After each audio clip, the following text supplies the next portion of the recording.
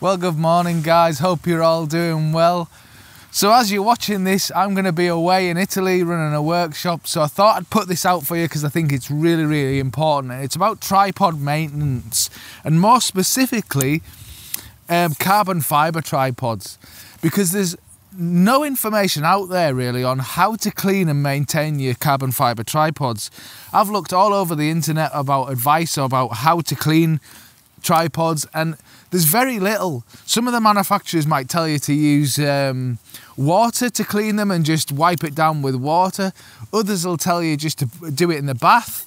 But there's very limited information out there, so I thought I'd share with you what I've learned, how to maintain and look after your tripods. So first things first, when I'm cleaning my tripods down, what I would usually do is extend all the legs out, open the tripod right out, and I start with one group of legs at a time. So I'll open one up, so I know this way I know exactly which one I've done. So I'll start with this, and then I'll take off each leg section. So I'll take off the top one, for example, unscrew it, and take the entire leg section out. Then, what you really want to be careful of is the actual plastic shims inside. Now these obviously support the leg inside the tube, and you don't want these to get damaged. And what tends to happen are these things here are really quite brittle. But they also, when you take these leg sections apart, these plastic shims here actually wear down and get a lot of dirt and grime and everything on them. So I'll take each leg section out, each one individually, and I wipe it over with a cloth, making sure that I get all of the contaminated parts off and get it as clean as possible. Now I do this for each section, then I put it all back together before I clean the actual legs themselves. And the reason I do that is because I don't want any damage to happen to these shims, because they're so delicate. I want to minimise the amount of contact I come into with these as possible. So I clean them and then pop it all back together before I actually clean the rest of the leg sections themselves. Now, when you remove each leg section, what you'll see is a group of threads. Each time you remove one of these sections, there's going to be threads. Now there's a little rubber, on a lot of them, there's a little rubber gasket that actually seals each leg section and stops dust and water getting up inside it. But actually what you need to focus your attention on is the threads themselves, because that's where you get a lot of grit and dirt getting into those threads, and you don't want damage to occur. So I always make sure that I get a cloth and really wipe these threads thoroughly to get rid of all of the contaminated grit and dirt out of those threads. That's the part that I tend to notice picks up the most dirt, and that's the part that's going to wear down the fastest as well. Now once you've cleaned these threads thoroughly and you're sure you've got all of the dirt and grease and everything out of those, then what I do is I'll put it back together. But what you've really got to pay attention to again is these plastic shims, because it usually will only go in one way. And you've just got to turn the leg until you feel it go inside there, slide it in, and then make sure that you don't cross thread these threads when you pop the threads back on. Get it back on there, get it all back together, and then nothing can happen to those plastic shims. Then we can move on to actually cleaning the legs themselves.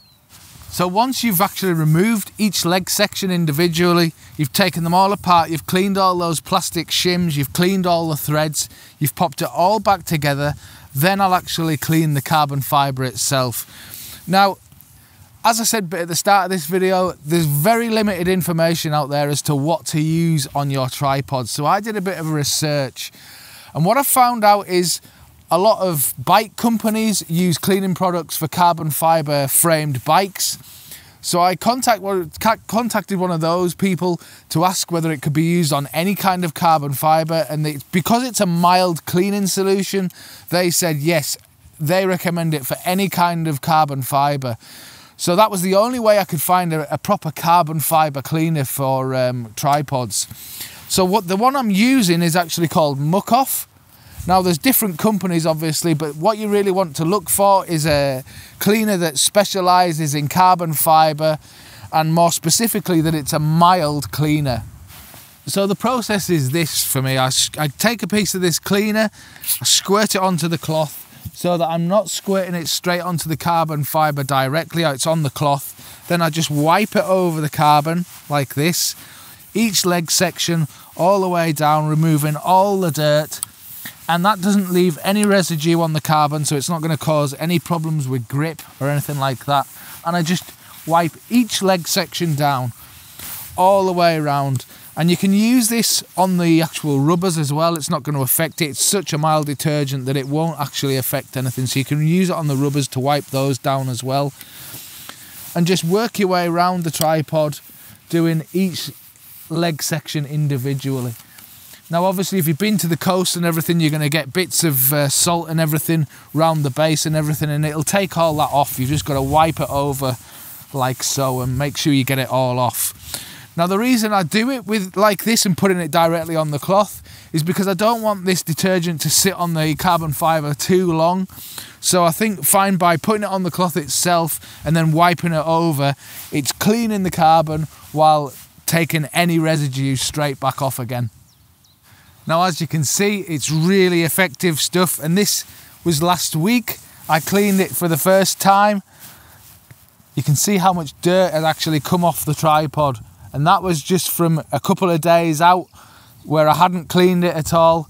And you can see how much dirt and grime has actually come off, because you've got to think that it's not only spreading from your hands, but also the environment that you're in. Seawater, salt spray, rivers, all of that can kind of add to the dirt and grime that builds up on your tripod. So keeping them clean is really, really important. Now, obviously, as landscape photographers, we spend a lot of money on these tripods, so we want to look after them as best we can and get the most we can out of them. So my recommendation is to do this process monthly, or if you're at the coast, actually do it as soon as you get home and clean all the salt and everything straight off your tripods to keep your tripods working the best you possibly can, and they'll last you for many years to come. Well guys, I hope this has helped you out and helped show you how to look after your carbon fibre tripods to get the most out of them and keep them going as long as possible. Thanks very much for watching, like and subscribe, and I'll see you on the next video soon. Take care, bye bye.